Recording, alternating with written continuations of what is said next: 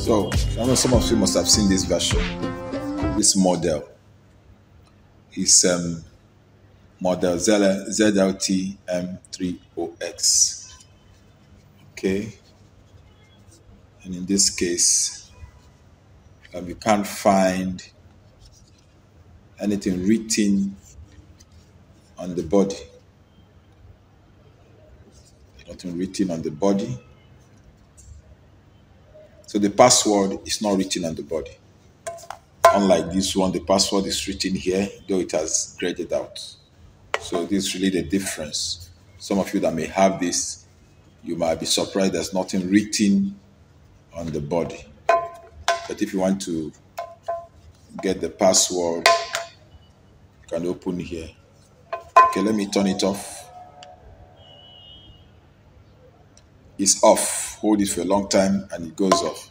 And when you open it here, just put your hand here and open it. Okay? So open it. Inside it, you can see the password.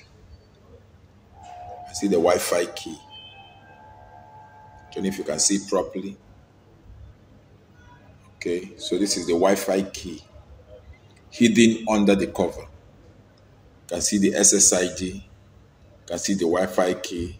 You can see the MAC address hidden under the cover. And this is the battery. So you can close it.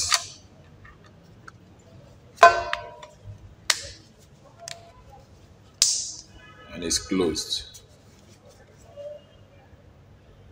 So if you have this, just know that for you to get the Wi-Fi key, you have to open here. The wire, open it, and then you see the Wi-Fi key. Open here, and you see the Wi-Fi key. But for here, the Wi-Fi key is at the back. You don't need to open anything. Okay, so this somehow the difference between these two MiFi, the model ZLT M927 and this model.